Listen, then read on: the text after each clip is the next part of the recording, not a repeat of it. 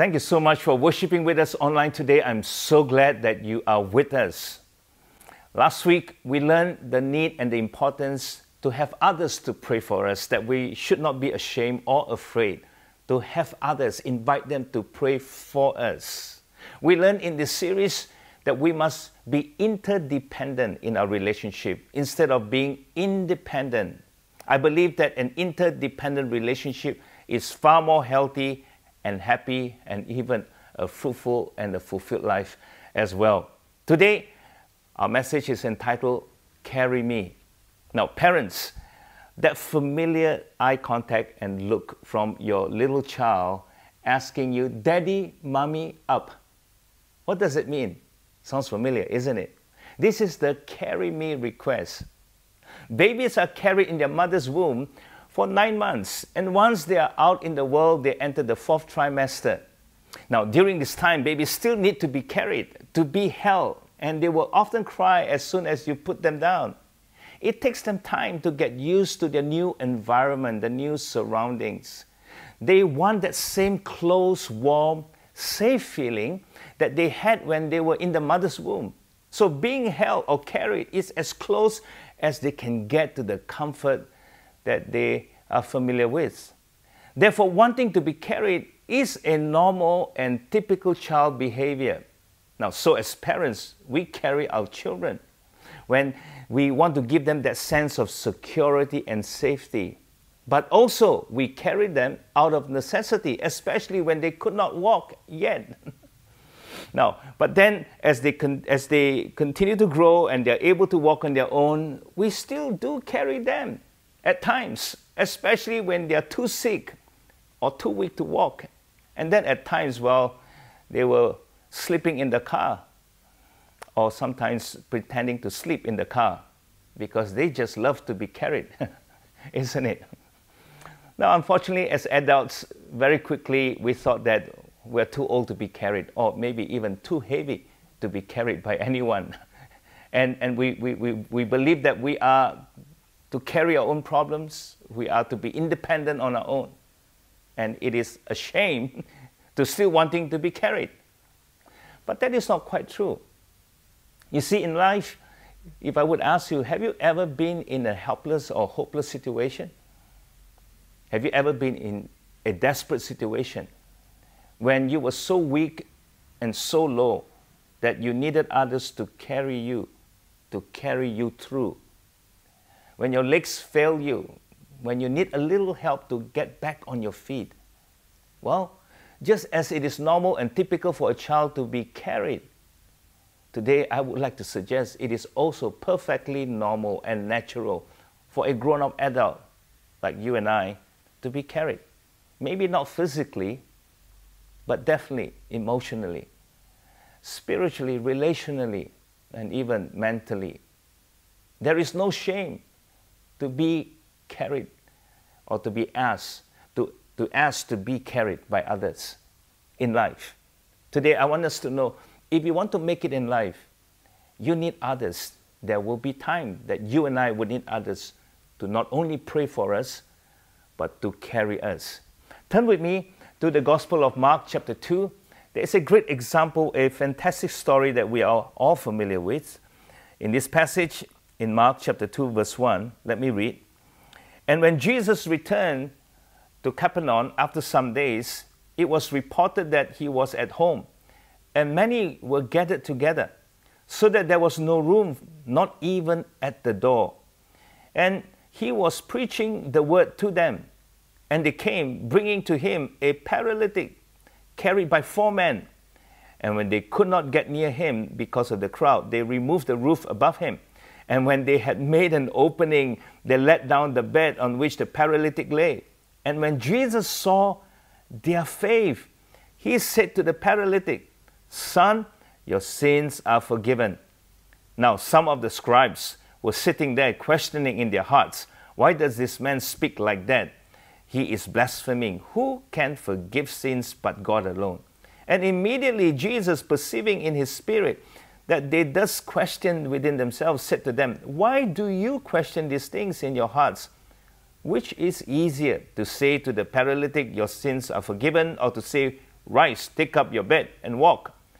But that you may know that the Son of Man has authority on earth to forgive sins. He said to the paralytic, I say to you, rise, pick up your bed, and go home. And he rose and immediately picked up his bed and went out before them all, so that they were all amazed and glorified God, saying, we never saw anything like this. So here there was a man who was paralyzed in this story. And Jesus happened to be in his town. And he heard about Jesus' ability to heal.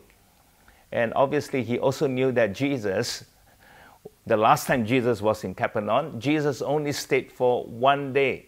So not knowing how long Jesus would be staying, this time he desperately, urgently, and quickly wanted to meet Jesus. But then he could not. There was only one problem. He cannot because he was paralyzed. He was in a helpless and a hopeless situation. As much as he wanted to come to Jesus, he needed his friends to help him. As much as he wanted to be independent, he must admit, he needed to be interdependent in his relationship with his friends. So this story tells us that the 4 friends carried him to Jesus. So what is Mark wanting us to glean from this very simple, very popular story? Well, the first thing is that in order to make it in life, to be successful in life, we need others to carry us. I want to share with us 2 points, 2 observations from this story. And the first thing is that I'd like to ask you, what was the man's name in this story? Did you notice his name? Obviously, the name was not there. He seemed to be a nameless man. And it seems like his name doesn't matter. He was just a nobody. In fact, he will always be remembered as the paralytic man. And that was his name. In fact, the only thing we know about him is his brokenness, his weakness. He is defined and described by his weakness and brokenness by others, and even till today, by all of us. He is only known by his inability, not his ability. I know that this sounds harsh, so unfair, and it's just not right. But the reality is that, my friends, all of us here, so many times, we are known by others by our inability, our weaknesses, our brokenness. Oh, he is an angry man. Oh, he is a problematic person. Oh, he is hopeless. Oh, he is an adulterer. Oh, he is a liar. He's a cheater. Oh, that person, he's a nobody. That one is a COVID patient survivor. And to make matter worse, we somehow tend to believe all of these brandings, all of these labelings that is being put on us. And we begin to agree with those things. Yes, I am a loser. I am a failure. I'm an ugly person. I'm unlovable. This one, I am a sinner. And so oftentimes we say it so nicely and humbly, I am a sinner saved by grace. How about this phrase? I am sick. I am weak. But the thing is this, my brothers and sisters, Jesus sees us so differently. So differently.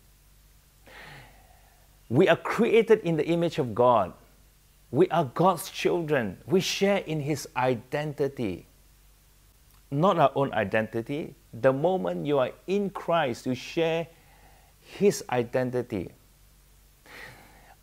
I am no longer defined by my weaknesses, but now I'm defined by Christ's identity, His strength. In 2 Corinthians chapter 12, verse 10, the scripture tells us, for the sake of Christ, then I am content with weakness, insults, hardships, persecutions, and calamities. Now, listen to this carefully. For when I am weak, then I am strong. Paul here is not denying or lying about his past. He said, when I am weak, then I am strong. When I am a sinner, I am unrighteous, then I am righteous. When I'm unlovable, I am beautiful. I am loved because of what Jesus has done. 1 Peter chapter 2, verse 24. He himself bore our sins in his body on the tree, that we might die to sin and live to righteousness. By his wounds you have been healed. Yes, I am sick, but in Christ I am healed. This is what God says. This is what his word tells me about myself. It's Galatians chapter 2, verse 20. Again, Paul, I have been crucified with Christ. It is no longer I who lives, but Christ who lives in me. Why is that when I am weak, then I am strong? Humanly, I am weak. But because Christ lives in me, he is strong, and therefore I am strong, isn't it? Now, let me read on. And the life I now live in the flesh, I live by faith in the Son of God who loved me and gave himself for me. You see, Jesus is not only our identity, but our destiny, because he invites us to intimacy. So I belong to him, and therefore I become more and more like him. Our weaknesses and our brokenness may be part of our story. It may be part of the way that we came to Jesus. But our weaknesses and our brokenness should not remain to be our identity. I used to be a sinner, but because Christ now lives in me, I am righteous. I used to be sick, but because Christ now lives in me, I am well, I am healed. So remember, our brokenness may be part of the journey, but it is never our destiny. It is never our identity. We don't remain there. We don't stay there. It doesn't matter what others say about me, how they label me, how they brand me.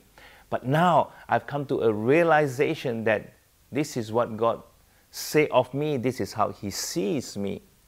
My friends, I want to tell you that God wants you to be healed, both physically, emotionally, spiritually, relationally. He wants you to be a whole person. You see, the word holy, H-O-L-Y, really it means to be whole. To be whole means to be a normal person. A normal person able to love and receive love. A normal person in Christ. Sin distorts us. Sin destroys us. Sin makes us abnormal. But Jesus makes us to be normal again. So holiness means to be complete. Today, you can be a complete person, mentally, emotionally. You can be a person that is healed. How? Yes, when you come to Jesus. Jesus is the only healer. There is none other. But how do we do that today? In this story, we learn we need others to carry us to Jesus. Because there are times, and there are many times, we are too weak to come on our own by ourselves. We cannot help ourselves. In this story, my second observation is that this paralytic, he cannot help himself. He needed his friends. Most likely, let's come back to this story in this passage, that Jesus was at Simon's house, the apostle Simon. And a large crowds were gathering in the house and outside the door, the scripture tells us. And then, let's imagine here a bit with us, a group of 4 men bearing, holding this paralyzed man on his bed, begin to fight their way in against the crowd, trying to get in to see Jesus, to be with Jesus, but they were blocked by the crowds. So they came up with this brilliant suggestion, this radical, drastic measure they took. They climbed to the roof of the house, and the 4 men began to literally unroof the roof. That is quite a surprising thing they did. But to me, what is even more surprising, that the owner of the house Simon did not even try to stop them. The man proceeded to lower the paralytic on his bed down into the room where Jesus was. What was Jesus' response? Possibly you did not guess it right. Jesus, the scripture tells us, was impressed, but not impressed by the paralytic or the paralytic's faith. Jesus was impressed by the faith of the four friends.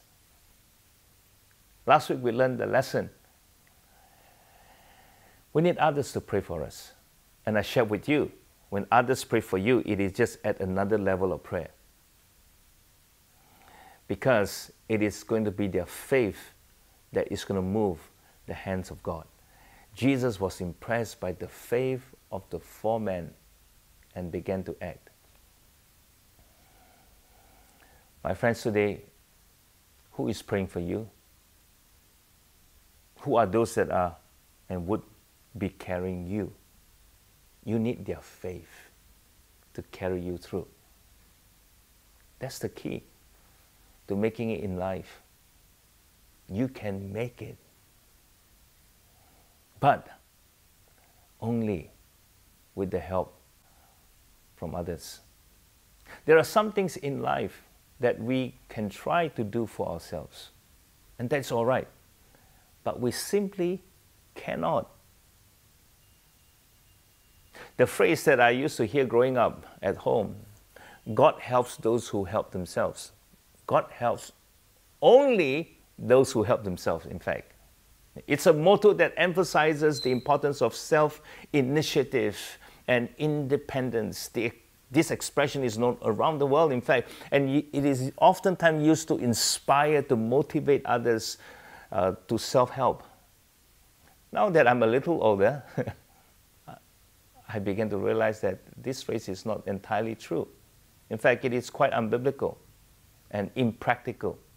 I've come to a place in life so many times that I cannot help myself as much as I want to help myself.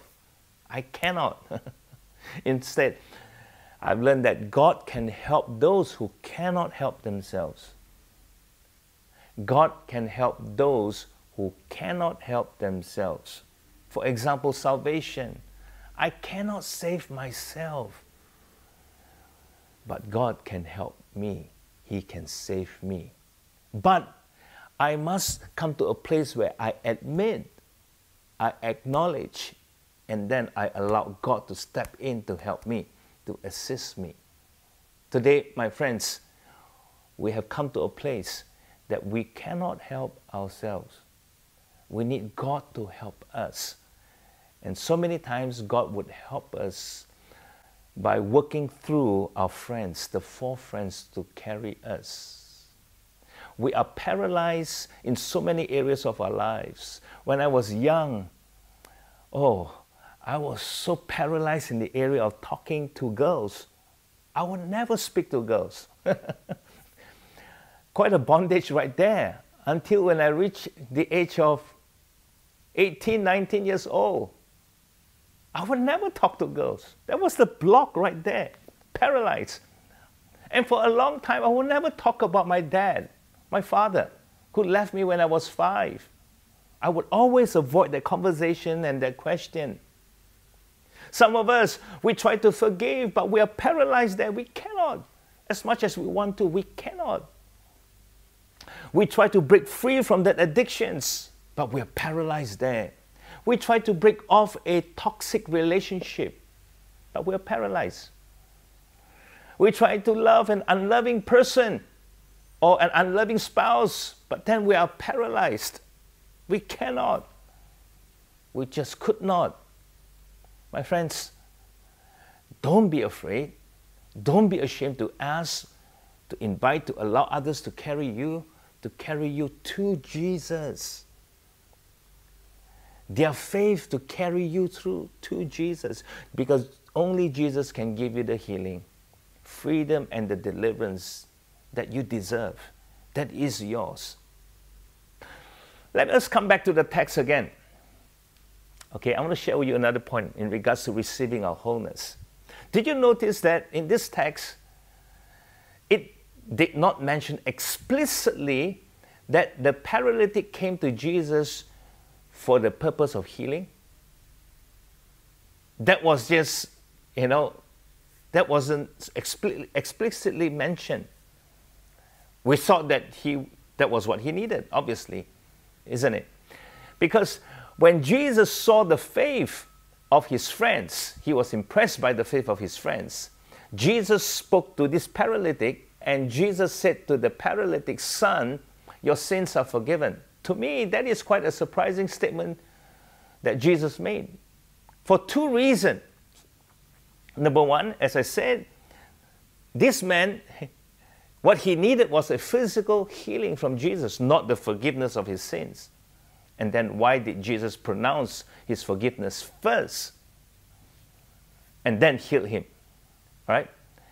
Reason number two, that this man, if he would have wanted a forgiveness of sin, he wouldn't have gone to Simon's home or to meet Jesus. He should have gone to the temple and then to present a sin offering to receive forgiveness from the high priest. So, therefore, when Jesus pronounced, "Your sins are forgiven," there was a problem. The scribes, the priests, were offended. They were upset because, number one, Jesus was not in the temple. Number two, Jesus was not a high priest. He's not allowed, empowered to do that, to forgive. Number three, there was no sacrifice made. So this was a very controversial act. No wonder the scribes in Mark chapter 2, verse 6 to verse 7 responded.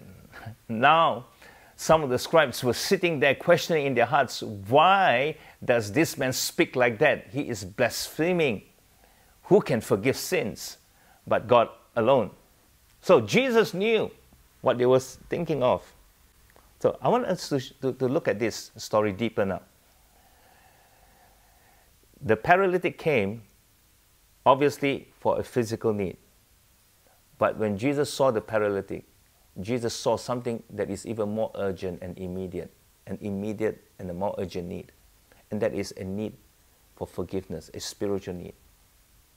When you come to Jesus, Jesus can see all the other needs in your life that you couldn't even see yet. Jesus can see those things that are even deeper than the superficial need. As a young little lad, as a young boy, I came to Jesus because I was lost in life. I was in a boarding school. I was aimless in life. And I came to Jesus to find purpose. But little did I know, not only I received purpose and then a call into the ministry, but Jesus healed my past. Healed me. Growing up without a father, he healed me. Jesus took away that bondage in me, that shyness in me. I was afraid, as I said, to talk to girls. The sense of the inferiority complex in my life, Jesus healed me. He set me free. Jesus gave me a beautiful future. Jesus gave me a beautiful wife and then a family. Little did I know. I did not ask. I did not even realize all of those areas in my life. What a tremendous Jesus that we worship. Jesus would do the same for you. He would. Now, Jesus gives this man a greater and a deeper healing than he even realized he needed. And he can do the same for you. Let me close with this. This story challenges us on a lot of fronts. But one of the most profound challenges is that it invites us to think about which crowd we are in. So there are at least three crowds, three options. The first crowd that is willing to do whatever it takes to bring this paralytic man, to take him to Jesus, to carry him to Jesus. The second crowd would be the religious group, those who were baffled, those who resented Jesus for healing and for forgiving this man. And then finally, the large crowd, the biggest crowd. They saw all of these things happening, and the scripture says they were amazed. They celebrated and they glorified God that day. So, let me think for a moment here. I believe the large crowd, the third group, I wouldn't be surprised that they would also have friends and family members that are broken, that are weak, who would need healing from Jesus that day. Possibly everybody in that crowd have somebody at their home who was lying on a mat. But the question is, why didn't they bring that friend, that family that should be there to receive healing, but they were not there? Why didn't they bring? Why didn't they not climb the roof like what the four friends did and lowered that person who needed Jesus that day and missed opportunity? They were present where Jesus was, but they did not bring the one and those who needed Jesus there that day. Do you have someone on a mat at your home right now? Do you have someone on a mat in your family at this moment? Do you have someone on a mat in your neighborhood or your workplace? Friends who need you to be like that four friends to carry them to Jesus.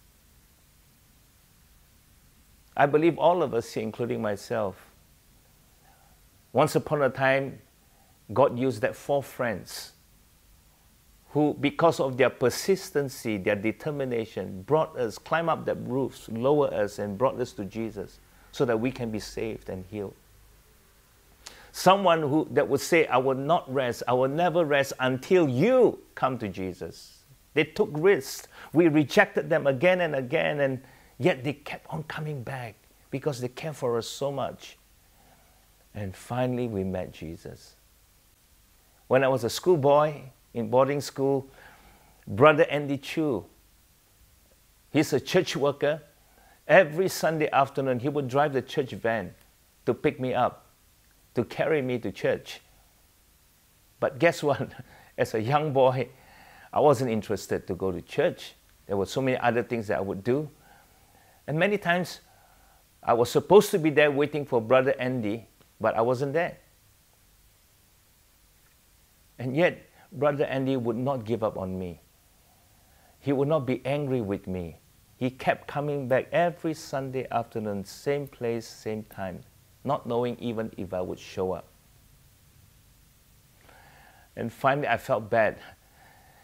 And I went to church because of Brother Andy. And finally, I got saved. I knew Jesus because Brother Andy would not give up on me. He carried me. There are many different people or circumstances at work to bring a person to Jesus, to bring you, to bring to bring us to the place where we could be healed, to the place where you could be whole. Today I want to challenge us that you would be one of the four friends to carry someone to Jesus this week. Someone who is in the mat, on a mat that needed Jesus, that you would take the risk to take them to Jesus, would you? Let me pray for us. Heavenly Father, we receive our healing and our wholeness in Christ. I pray for each one. The area of our lives that are paralyzed and paralyzed for so long, and we even accepted it and believe in our own limitations, our weaknesses, our brokenness. Today we declare that we are whole and healed in Jesus' name. That addictions to be broken, that bondage to be set free in your name. And today we pray that you will use us, give us faith to believe that that friend, that family member that is on a mat right now, Lord, that we would carry them, that we will have the faith to carry them to Jesus, to receive their healing and their salvation. In Jesus' name we pray. Amen. God bless you.